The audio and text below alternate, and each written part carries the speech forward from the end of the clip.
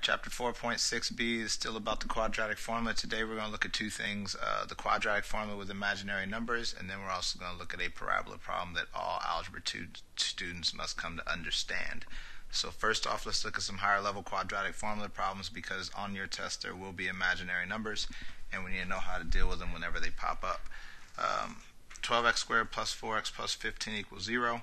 Again, I'm going to use the same tactics, hopefully better than I did yesterday, where a is equal to 12, b is equal to 4, and c is equal to 15. Again, I will write my formula out as negative b plus or minus square root of b squared minus 4ac all over 2a, which turns into negative 4 plus or minus square root of 4 squared minus 4 times 12 times 15 all over 2 times 12. Now this is where I separate those things out and try to find my answer. So first off, negative 4 is there, plus or minus square root of I don't know what, so let's see what that gives us.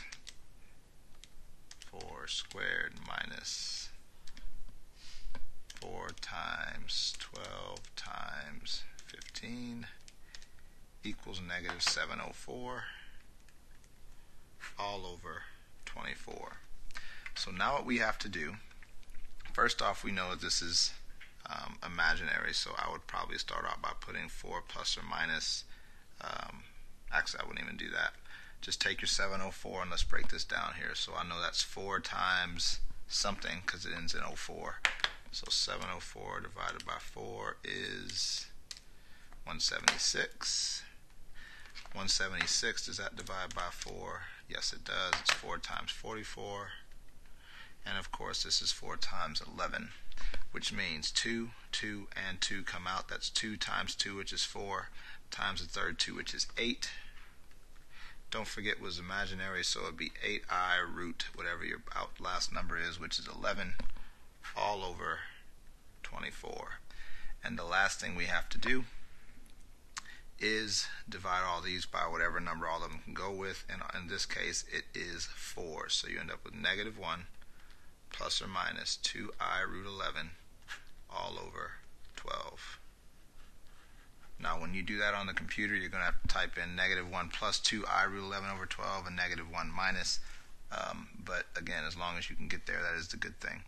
Again, with these i's, with the imaginary numbers, you have to make sure you are careful to actually take out the number as well as simplify whatever is going down there. So yesterday we kind of looked at how to use the calculator to simplify ugly decimals. Today what we're doing is looking at how to simplify just ugly numbers and still have to use the actual algebra to get it done. This one here, again, going through the same sequence. A is 9, B is 3, C is 16. Formula is negative b plus or minus root b squared minus 4ac all over 2a, which is negative parentheses 3, plus or minus 3 squared minus 4, 9, and 16, all over 2 times 9. Again, simplifying one thing down at a time, we end up with negative 3, plus or minus root I don't know what again, so let's go ahead and do that part underneath. Parentheses 3 squared minus 4, 9, 16, which is negative 567. That's scary to me, but let's see what happens. That's 7, 12, yeah, so 18, all over 18. So again, going off to the side to kind of check the 567, because we need to. Again, the reason I gave you 4, 9, 25, 49, and 121 is because once you check those, that's usually the only ones you really need to worry about, mainly because once you check those, you probably found out that you cannot simplify the number that you're looking at. Get a little zoom on that for you there. But either way, 567 divided by 4 is obviously not going to happen. 567 divided by 9 is 63. And of course, 63 is 9 times 7. So what we are looking at here is 9 times 9, which means a 3 times a 3. 3 times 3 makes 9i. Again, I because it's negative, root 7 all over 18. And similar to the last one, you can pull a 3 out of all these, so it's negative 1 plus or minus 3I root 7 all over 6, I believe is what it would end up being. And again, in the end, you need to put on the computer 1 plus that and 1 minus that, but on your test you could leave it as -1 plus or minus the 3I root 7 part, because I understand what it means. It's just the computer wants you to actually do it, and MathXL does not have a plus or minus button. For some odd reason, they never decided to put that in there. So the second part of our day is about the parabola problem. There is an application problem that deals with a projected object. That means an object that is thrown. In order to answer this question, it requires our full scope of experience. The shape of a projected object is typically the shape of an upside down parabola, because whenever you throw it, it starts here or starts at some place, it goes up and then it comes back down, and you can see that that kind of has a parabolic shape. The formula typically has a couple of key values. Number one, you're going to probably see a -16t squared, and you're going to see some number usually over here. If not, that means something else. The -16 is actually how gravity affects the object. If it's a realistic question, it's probably going to be a -16, or if they're talking, that's in feet by the way, and if they're talking meters, I think it's 9 point something. I don't remember the number for physics, but again, -16 is usually because that's the speed of gravity on the object in that equation. And c represents the height, because we understand that it is the y-intercept, which means that this is the situation and that is c and the object is projected. Obviously that is your y-intercept, that is where you threw it. Alright. The thing you have to keep mind of is that because it's a object like this, there are two intercept points, and one of those is not going to make sense, which I'll talk about in just a second. Again, you are going to be asked a series of questions. One thing it'll say is how high was the object when it was projected. Again, the y-intercept represents that. That is how high it was. It should be at c. So whenever they want to know how high it was when they threw it or whenever it was dropped, that would be c. How high is the object after t seconds? Look at the fact that t is what you plug in, and t corresponds with h, which usually represents the height. So if they want to know how high it was after t seconds, simply plug into t to find the corresponding h, and that will tell you. What is the maximum height? This is where you have to use your x equals -b over 2a. Although it's not an x, it's a key t, but it's the same thing to us because we do the same thing as we would normally do, which is use b, use a, plug those in, and then actually use your calculator to actually find those numbers. And again, the maximum height is going to be at this point. And then the last question it asks is, how long does it take for the object to hit the ground? Okay, and this is again where people get lost. If the object did this, and the parabola does this, the value of h equals 0, which of course is the height, is going to have two different spots. One of them is going to be after you threw it, and one of them is going to be before you threw it, which means time machine going backwards is not going to make sense. Typically, you do not want the negative. Typically, in a problem like this, it's going to be a positive and negative answer. You do not want the negative because there's no way that the object hit the ground a half second before you threw it or 2 seconds before you threw it. We don't know that. So you can eliminate anything on this side because all we care about is this, which means this value is when it hits the ground, because that is the actual ground, and also that is where the height is 0. The key part to understand that is, again, the height must be 0. So we will use the quadratic formula to find those values, and again, try our best not to mess up, because with the ugly question like that, it is easy to do. So let's look at this example, and then let's see what we can do and move on to the homework and try to get some of these things out of the way. A part of a science experiment, an object is tossed from a random window in a building. The function h equals -16t squared plus 12t plus 30 gives the height h. Again, that's the height after t seconds if the object is reached. Okay, what does 30 represent? So again, the first question they're going to ask you is, what does 30 represent? That means it was 30 feet high.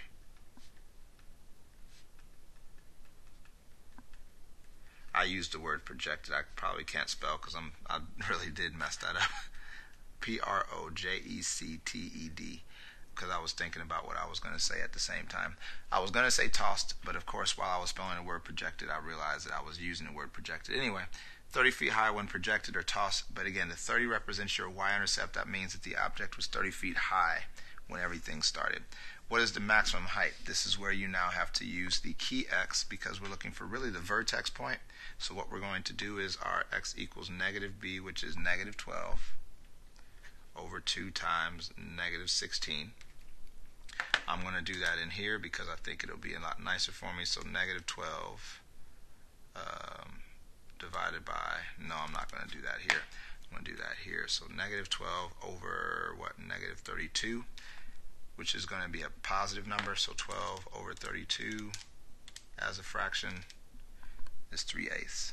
That's what I meant to do with my calculator. So 3/8. So what I am now going to do is take my 3/8 and I'm going to plug it in for t, because that will tell me 3/8 means it takes 3/8 seconds for it to reach its maximum height. That is not my answer. This is how long it takes for you to find it, because again, t tells me how far across. The h is actually how high it is. So again, the 3/8 that I just found is the answer that's going to lead me to it. So I do my negative 16 times 3/8 squared plus 12 times 3/8 plus 30, and I get the answer of 32.25.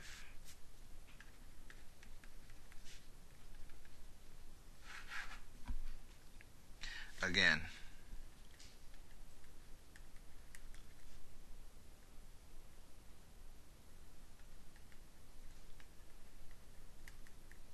plug that into your problem equation and that will give you your height.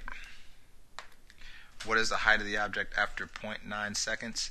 Again, if I want the actual height after 0.9 seconds, we plug it in. So we do negative 16 times 0.9 squared plus 12 times 0.9 plus 30, which is, I don't know what, negative 16 times 0.9 squared plus 12 times 0.9 plus 30. Hopefully I hit all those buttons right. It says 27.84, and that does at least make sense, because if it was higher than 32 feet, it means that that would not be the max. And then the last question that they're going to ask you on the test in the question is, when does the object hit the ground? And again, the way you find that is by finding the zeros, the intercepts, the solutions, and the, what else is there? The roots of the problem, which is by using the quadratic formula. In this problem, a is negative 16, b is 12, and c is 30. You then have your negative b plus or minus root b squared minus 4ac all over 2a, which we then do as negative 12 plus or minus square root of who knows what, 12 squared minus 4, negative 16, 30, which is 2064, all over 2 times negative 16. Because we're not going to actually try to do this on paper, because again, it doesn't matter about whether what the answer looks like. We actually want a decimal answer. I'm just going to simplify this to here and type it in the way that we learned yesterday. So negative 12 plus square root 2064 equals, divided by negative 32 equals, ooh, did I just do something wrong? Yeah, I did do something wrong. Negative 12 plus square root of 2064 equals, divided by negative 32 equals, didn't make any sense, negative 1.04. So again, that's time before I threw it, and then we want to go back and do negative 12 minus square root of 2064 equals, divided by negative 32 equals, and it says here that it took 1.79 seconds for it to reach the ground. Again, the 2 times it hit the ground was at negative 1.04 and at positive 1.79. This answer makes no sense. The other answer has to be it. Again, make sure you get some practice on this. Make sure you ask your questions. We are going to change your work for the week because I'll be gone Tuesday. So Tuesday will actually be your quiz. Sorry to give you a quiz at the end of a part there, but I'll probably make it something where you can use some notes or something like that. I don't know.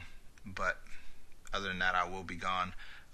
But other than that, tomorrow we will actually do 4.6c to get that out of the way, so that after you do your quiz, we can have our couple of review days. So go ahead and go to your Math Excel and let's go ahead and get started. Good luck.